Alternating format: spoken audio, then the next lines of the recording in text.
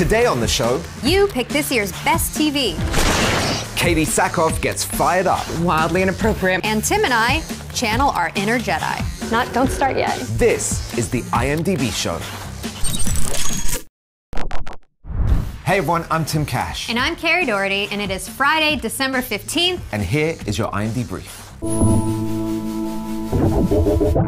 Every year, IMDb puts together a list of the TV shows that were most consistently popular with IMDb users, and this year is no different. You can check out the full list at the link below, but first, let's take a deeper dive into a few of our favorites. In at number 5 is Stranger Things, whose highly anticipated second season gave us Goth 11, Bitchin', a Gremlins-esque storyline. What are you, little guy? And the addition of a real-life child adventurer from the 80s, Sean Astin. I love him. Down here, it's our time. It's our time down here. Every episode this season ranked 8 stars or higher, with the exception of The Lost Sister, which was a standalone episode and proof that Stranger fans do not like taking a break from the show's main story. We're on the same side. What the fans did love, however, was the epic season finale, which was the highest rated episode of the season and, so far, the series. And in at number 4 is Rick and Morty, the only animated show and the only comedy on our top 10 list. This year, we were gifted with the Ricklantis Mix-Up, which is currently the highest rated episode of the entire series. I am just so glad they brought Evil Morty back. This seems like a good time for a drink and a cold, calculated speech with sinister overtones. In at number 3 is The Walking Dead, whose IMDb ratings have been on a general decline since season 6, but fans keep watching and rating, so clearly we are in it for the long haul. And okay, I'm about to drop a huge spoiler about the mid-season finale, so if you haven't seen it yet, you might want to skip ahead a minute.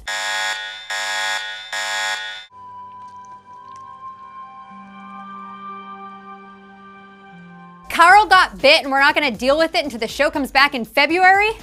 That is cold, AMC. And in at number 2 is 13 Reasons Why. This high school drama mystery show was a little polarizing with its depiction of suicide. She's a crazy drama queen who just killed herself for attention.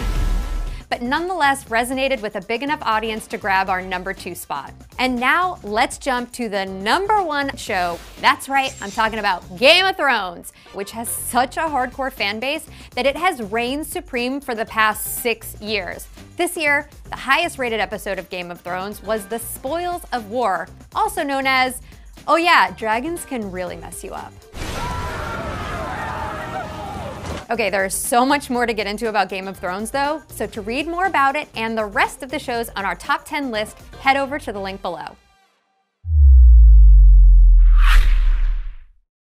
My guest today goes by many names, and they're weird. From Amulet Black, Bo-Katan Cries, and Captain Starbuck, please welcome to the IMDb show, Katee Sackhoff. Out?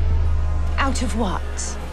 Out of options, out of your mind, out of the closet. There's just so many outs for the lady in blue.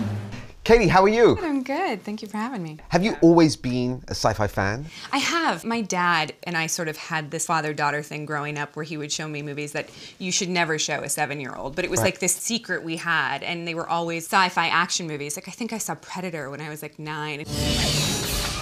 And he was like, don't tell your mother. Like, sure. That's a good dad. It's an amazing dad, but I've always had this understanding of that it wasn't real, because my father would explain things to me as we went along, so I wouldn't get scared. And I think it's sort of what, made me want to be an actor. Well, something that's very real is that you are very much part of the Star Wars universe. I am. Where are the survivors of this battle? The wounded, the victors? When they offered it to me and everyone was like, did you have to think about it? And I was like, are you insane? I would have played like a rock just to be in this world. Rebels fans are diehard. Recently, we've been seeing little Easter eggs towards the original trilogy. Anything you can confirm for us? There's like nothing I can tell you without completely obliterating my NDA nervous. with Lucasfilm. Did you see it? Went, my face turned really red. I sat up a little bit straighter and I was like, I can't. You're part of 2 very big sci-fi worlds. Are there any parallels between Star Wars and Battlestar Galactica? Absolutely, but I think that it's accidentally intentional. Like, wasn't Starbuck Han Solo? Let's get one thing straight. I take orders from just one person, me. Well, Captain Adama, I am the flight instructor, sir. My word is scripture, sir. That's the great thing about Battlestar Galactica.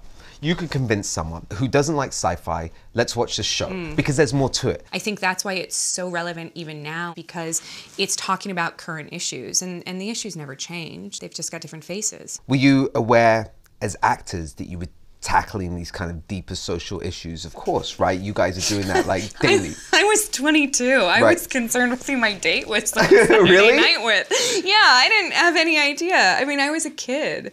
You know, I mean, I remember Eddie almost like sitting everyone down and sort of like giving us this big speech about how we're creating something amazing. And I just remember thinking to myself, I just wanted to shoot a gun. Like, up till that point, I'd played such stereotypical blonde characters that, like, I was the blonde girl in the Halloween movie that you wish was gonna die soon.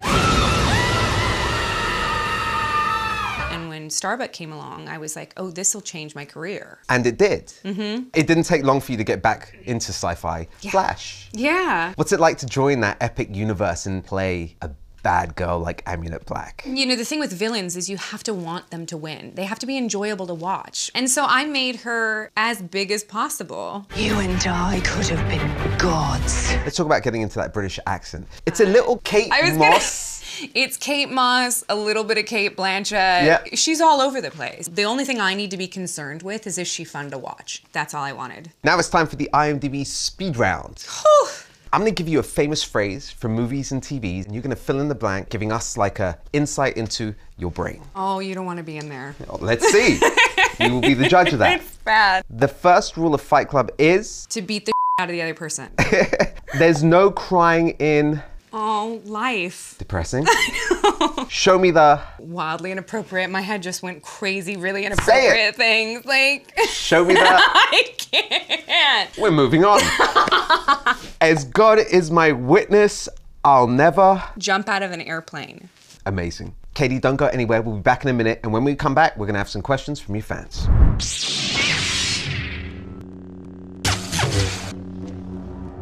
Anyone who's ever seen a Star Wars movie dreams of picking up a real lightsaber and clashing with the dark side. So with The Last Jedi in theaters, Tim and I checked that box off our bucket lists and headed to Swordplay LA. Hey, Kerri, how you doing? Hey, Tim, good, how are you? Tim, what's up? Again. Hey, Tim. How long have you been teaching swordplay to Hollywood? It's probably been about 30 years now. Tell us some of the movies that you've worked on. Master and Commander, Robin Hood Men in Tights, Prepare for the fight scene. Parks and Rec, Dollhouse. You've obviously watched the Star Wars movies progress. Have you seen a huge change in the style throughout the movies? Oh yeah, definitely. In what way? The first person that did the Star Wars movie was a man named Bob Anderson. He was a fencing instructor who became a sword master, and so a lot of what he loved was that style of movement. And through that, it's just gotten bigger and bigger and bigger. I could show you the ways of the Force! Sword fighting that you've learned, how do you apply it to lightsabers? Everything you do is movement, and then the sword is like a secondary kind of thing. I would like this team to make an attack to the head, and I would like this team to step out and parry like that. One. Good, our second move, go for the leg on the right side. This is gonna move. Very good, you guys. And then cut at his leg. Then cut at his face right there. Boom! You'll find I'm full of surprises. You guys ready to try it? Sure. Yeah. Just focus your energy instead of your brain.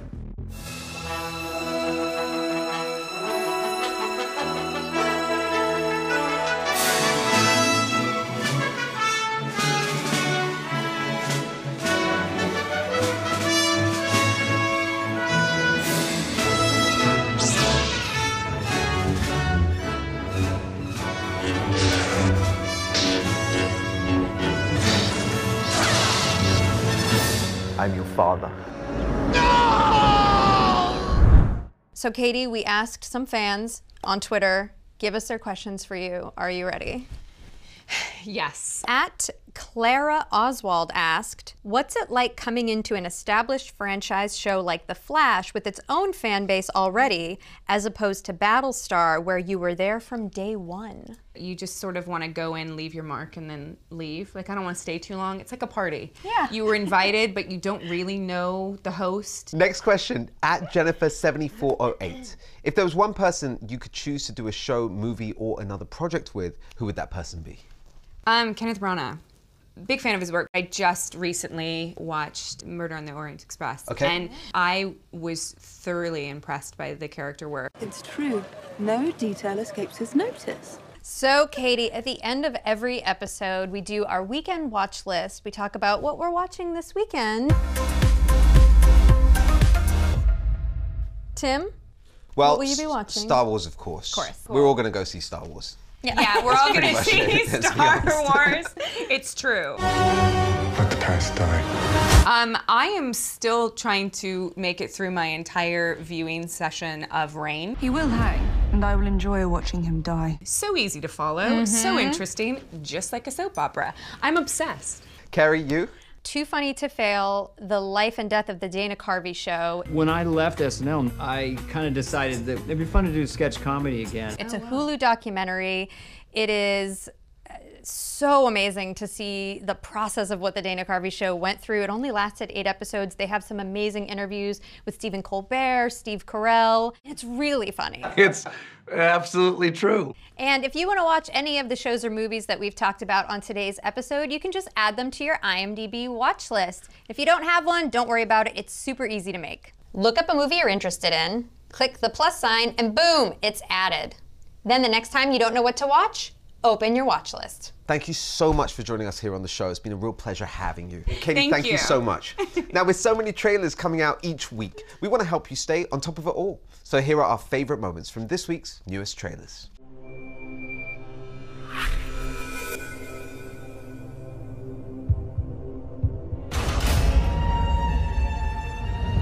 This is gonna be awesome. You blow this chance, I'm gonna kick your ass. Come on. I think you are someone very special. Oh, well, thank you.